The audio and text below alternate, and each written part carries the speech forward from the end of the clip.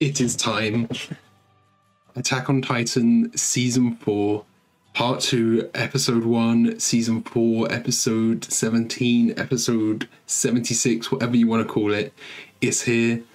I'm super hyped for this. I've been watching Attack on Titan since it's first come out. It was the very first anime, like proper anime, that I got into outside of, like, you know, your Pokemons and your Yu-Gi-Oh! It was the first one that I watched like properly in sub, in Japanese, and it just fully engrossed me. It was like my starter anime, and we're finally here on the final stretch. I don't know if this will be the actual ending of the show, or I've heard rumors that there might be a movie as well, so I'll definitely be doing a reaction to that as well.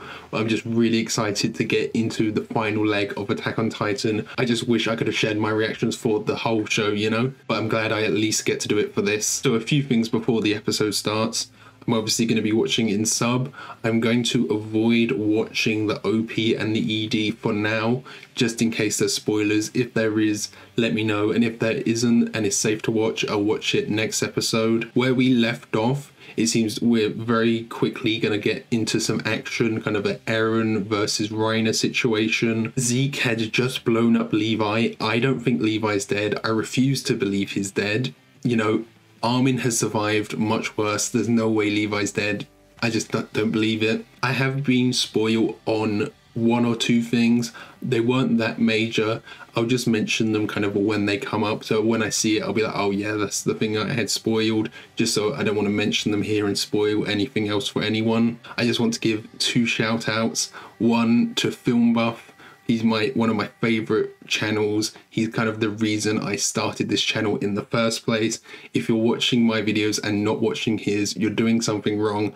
I just hope I'm 1/10 of as sharp as he is in his reactions, and if I am, that will make for some great reactions, because I'm very much into the whole discussion side as well. And then of course a huge shout out to all my Joy-Con boys. Etika never got to see the ending of the show, so it's a great way to honor him by us living through it for him. So one final thing before we get into it, if you're interested, check out the Patreon, where you can find a full-length timer-based reaction to this episode, where you can just sync up your own footage in case there's anything you want to see and it got cut out for the YouTube edit. Okay, let's just jump into Attack on Titan Season 4 Part 2 Episode 1. That's a mouthful. Fingers? Are those Levi's fingers? He didn't get his whole hand blown off, did he? And Hanji's found him. Yeah. He did catch that explosion right to his face. And that's the Titan that Zeke, it kind of like put Zeke in his stomach to hide him.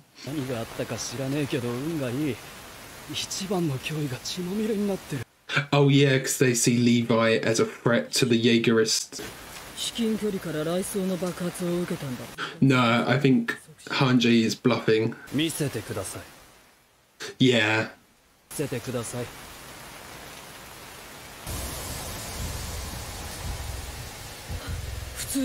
It's just releasing all its steam for some reason. Yeah, it's like gone down to its skeletal form. I thought it would be trying to protect Zeke. Did that heal Zeke somehow?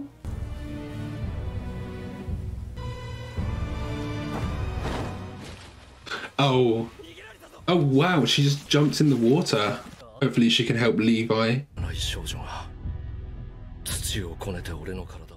What?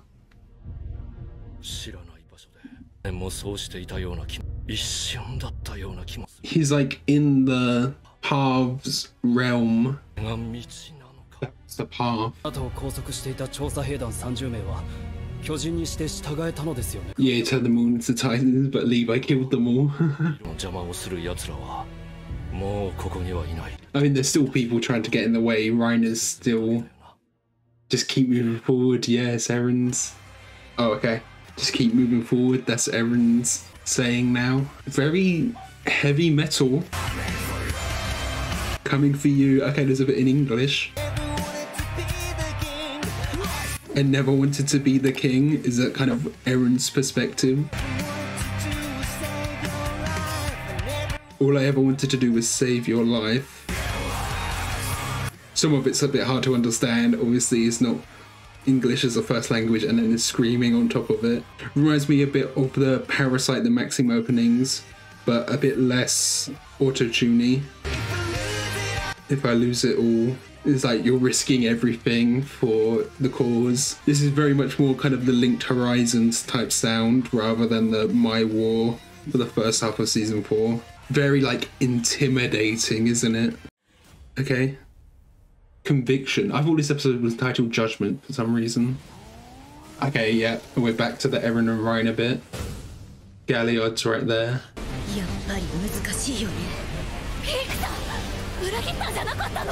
We're hearing that song again. They use it a lot in season 4. I know Sawano's supposed to be back for this season as well.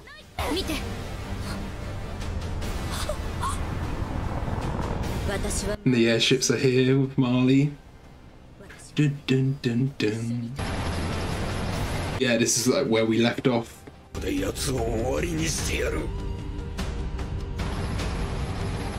Oh wow, that's a lot of people. But none of these will be Titans because Zeke can't use his roar because Zeke's not on their side anymore.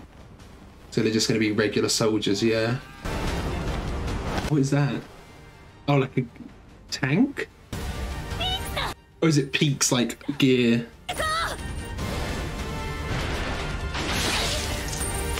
Oh, he completely missed that. It's fine because she can regenerate. We're going to see Eren using the Warhammer Titan ability as well, perhaps. That was just the hardening, but he has that now. So Eren's like even stronger than before.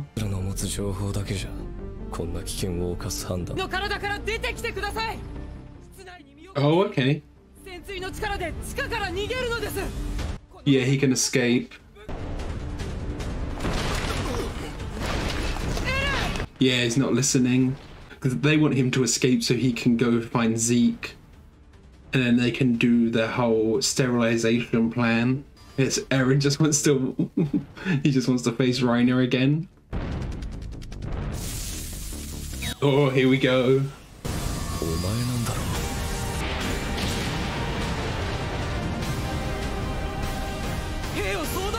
Looks like they're still using the 3D models for the Titans.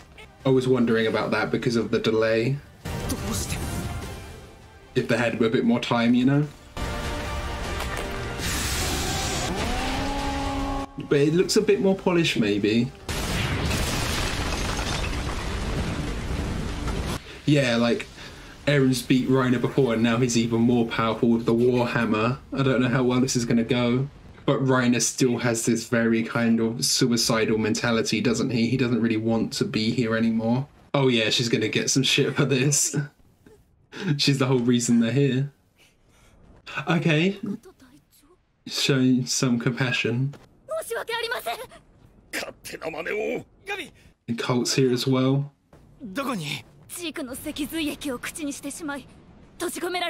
Oh yeah, he could transform as well if Zeke actually did anything.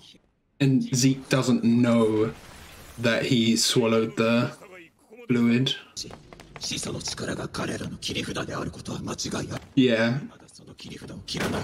They just need to keep Zeke and Eren away from each other. Oh, Gabby knows. She was in the room, yeah.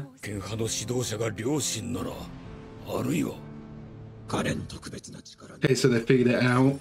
And they already knew he had some special abilities.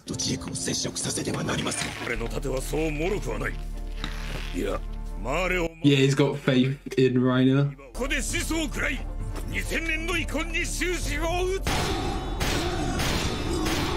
Okay, Reiner's really going at it. But Eren's hardening is a lot harder than Reiner's armor.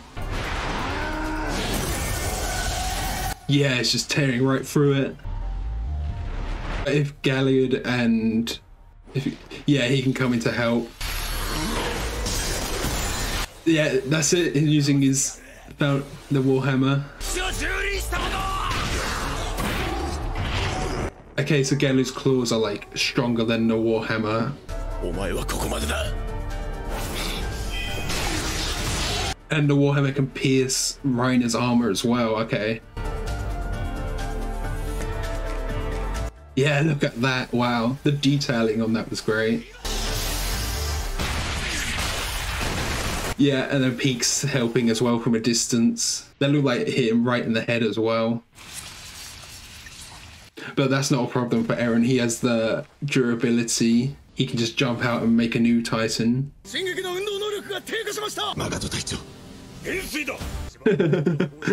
keeps correcting them as General now. Yeah, and Marley's here, taking out some of the scouts. It's kind of hard to know now because we don't have a visual indicator on who's a Jaegerist and who is kind of not a Jaegerist on the Eldian side. And then, of course, there's the Marley side as well. There's kind of three groups at play here. Yeah, Galliard, he's really got that mobility, doesn't he? Oh, another hit right to the head. Yeah, just play a battle of endurance, I guess.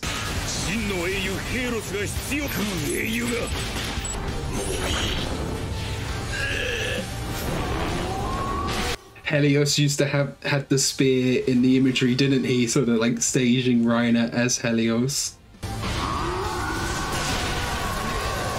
Okay, and Yokopon's gonna free them all.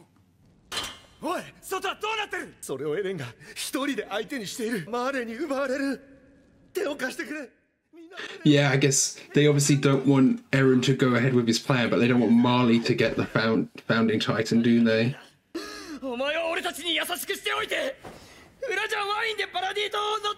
But Yokopon didn't know anything about the wine.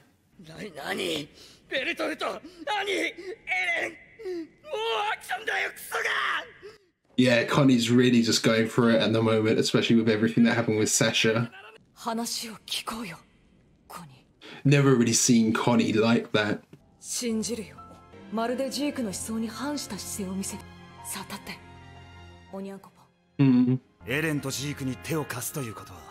Yeah, they're in a tough situation.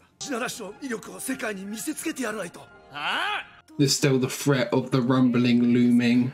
I do think the rumbling is almost like a Chekhov's gun at this point. I feel like it's almost inevitable how much they've talked about it and set it up.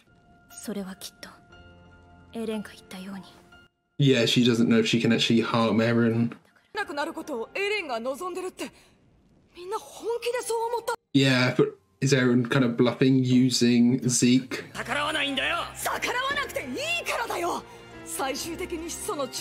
Yeah, Eren's the one with the power. You know, if he has the power to change biology, could he remove the power of the Titans from all of the Eldians? So Armin wants him to initiate the rumbling. Oh wow, that's brutal.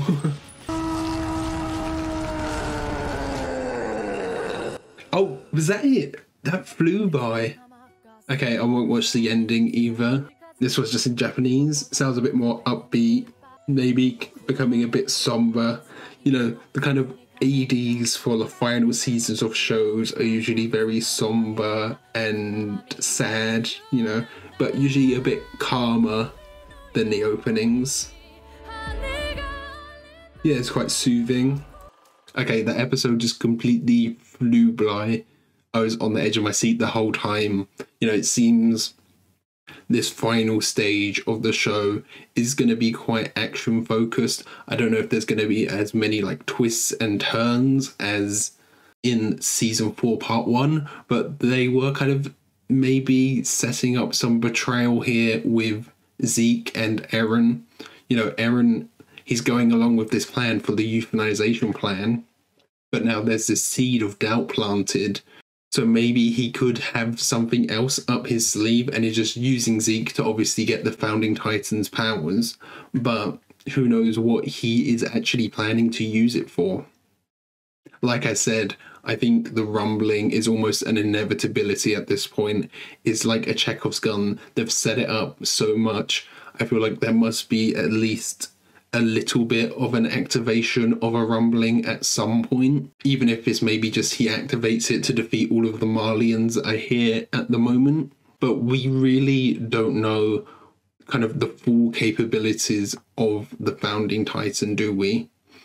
You know, we've heard that it can change biology. So there's this euthanasia plan where they're going to sterilize everyone so no one can have any kids, and then all of the Eldians will die out in a generation. I've speculated that if he can change biology, he could remove the power of the Titans from the Eldians, so they'd be exactly the same biologically as the Marlians. But like, the Marlians could still kind of oppress the Eldians because of that, and they can still say, oh, look at what you've done in the past, we're still gonna keep you on this island, we're still gonna keep you in these camps, you know. So I don't think that would change that much, unless Marley was also like brought to his knees and defeated. Okay, so we started the episode back with Zeke and Levi. Levi is very beat up, and we find Hanji and Flock have found Levi. I think that he's still alive. We never got any confirmation from Flock, and there was a bit of hesitation there with Hanji. She says he's alive, but that might just be, you know, to throw Flock off. Hanji and Levi kind of unaccounted for now because she jumped in the river. I think either way, at least for this battle, Levi is going to be out of action. You know, he's really beat up. There's no way he can heal in time to be any help here. That's quite a common thing when you have a character who's so overpowered. You kind of get rid of him so he can't be involved in a fight to add more tension. But I think, you know, even if he was here, there'd still be a lot of tension because of how many characters and how many things, how many spinning plates there are. And then we see Zeke has been fully healed, and then he's in this realm with a little girl who has built him out of sand. And that, I think that's like the Paths realm, because we've seen Ymir there before when it had the kind of Aurora Borealis around her, and she's kind of sitting in the sand as she awakens. So I think that's kind of the Paths realm where the power of the Titans is held or like originates from. And then there's this little girl. We've heard before the story of Ymir, the kind of original Titan who kind of did a deal with the devil. That's kind of the propaganda that Marley has propagated. So I'm wondering, is that little girl like a kind of construct for Ymir to portray herself from? That's like her as a child, and she's there, and then she's helping Zeke. So it seems like she does have some kind of motives. She was on Zeke's side. She wants Zeke to succeed in some way if she's going to help him out like that. But then she could also just be helping Zeke for him to get to Eren, and she's actually on Eren's side, because, you know, we have that whole doubt that's planted in everyone's mind now. Is Zeke and Eren, are their morals exactly lined up anymore? I don't know. Eren's ideology has always been, I'm going to kill all of the Titans. It's never been, I'm going to wipe out the Eldians, I'm going to like wipe out my own people. It's always, I'm going to wipe out the Titans. Of course, by the Eldians eventually all dying out, there would no longer be any Titans because no one would have the power to transform into Titans. But that's not really Eren's way of doing things, I guess. And then after that, we kind of got back into the action with Eren and Reiner and Galliard. That was great seeing the moment with Commander Magath, or General Magath now, reuniting with Gabby. You know, you'd think he might kind of be annoyed at her, but he was just kind of glad to see her still okay. And of course, Falco, he is still kind of in the castle with Armin and everyone. He's kind of at that location, isn't he? Because Colt is here now. He is obviously very concerned for Falco. It feels like Falco is one of the kind of last glimmers of hope in the show. He's one of the most innocent characters. I really love Falco as a character. You know, everyone else is so corrupted and they've had to push their morals, but Falco, he really has this kind of sense of innocence for him. And I think, you know, we saw, even when it came to Connie this episode, Connie was super worked up. He's just sick of this whole war. I think everyone is at this point, you know, but Connie, he was sick of all these betrayals, and then everything that happened with Sasha. He is obviously very emotional at the moment. I think the death of Sasha kind of represented the death of almost like innocence for the show. You know, Sasha kind of was this comedic relief. You know, him and Connie, they had these great interactions together. But now that she's gone, this kind of levity from the show has gone as well. I mean, there wasn't much there anyway, but she provided some great comic relief. And kind of since the start of season 4, it's been much, much darker. We got to see Eren using the Warhammer Titan powers a bit. I don't know if this is the first time he's used them, because there has been like there's been like a month since they returned back to Paradise. But it seems like he doesn't really have that great of a control over them yet. You know, when we saw the Warhammer Titan actually using them, we saw her creating loads of weapons and different things. But at the moment, Eren has just kind of created spikes. So it seems like maybe he's not quite used to the power yet, or maybe I don't think he would be holding back for any reason at the moment. And we see some of the kind of power scaling with that.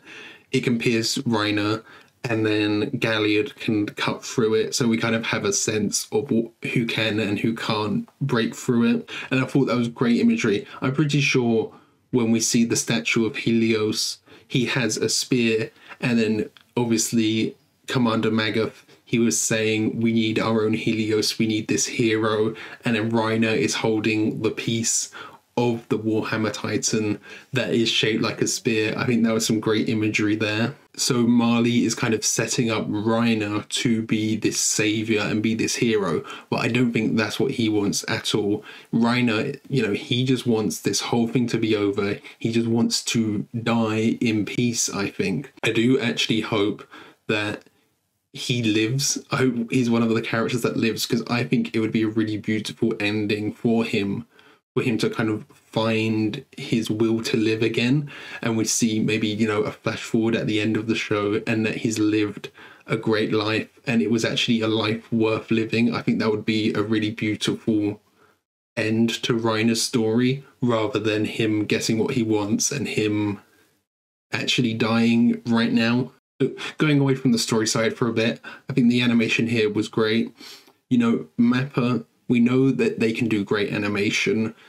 In Jujutsu Kaisen, all of the animation there was just phenomenal. It's just kind of the time constraints. You know, there was this whole discussion and discourse when season 4 came out. There is some aspects of the kind of Mappa animation style that I don't like a ton. I'm really not a fan of rotoscoping. So when they did that in the first half of season 4, I wasn't a huge fan of that. And I think some of the 3D models, sometimes they work, sometimes they don't. I think this episode, they worked quite well. It seemed like maybe they had a chance to improve some of the 3D models a bit. There was a few scenes when they were showing Eren's 3D model. It was like clearly a 3D model, but I think it was much more convincing that it looked a bit more convincing to be 2D rather than 3D. I completely understand why they do all the 3D models and stuff. They have a very strict time limit. I'm hoping, you know, we've had this break, so I'm hoping that they have had enough time to be able to do this story justice and animate it really beautifully, because I know Mappa are definitely capable of doing that. And then kind of on the music side, I know Sawano is supposed to be back, right?